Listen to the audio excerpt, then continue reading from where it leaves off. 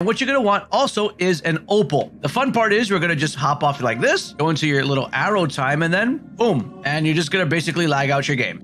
And this is going to cause the entire system to be like, whoa, we need to do a memory reset. This game is lagging like crazy. Like, yeah, you see how bad that is? That is bad. Okay, so I'm just going to go ahead and then reload the save I just made. And now the system is like, whoa, we got to reset all the memory here. Things have gone in absolutely chaotic. And when we load back in, you could see the blood moon is now triggering. There you go.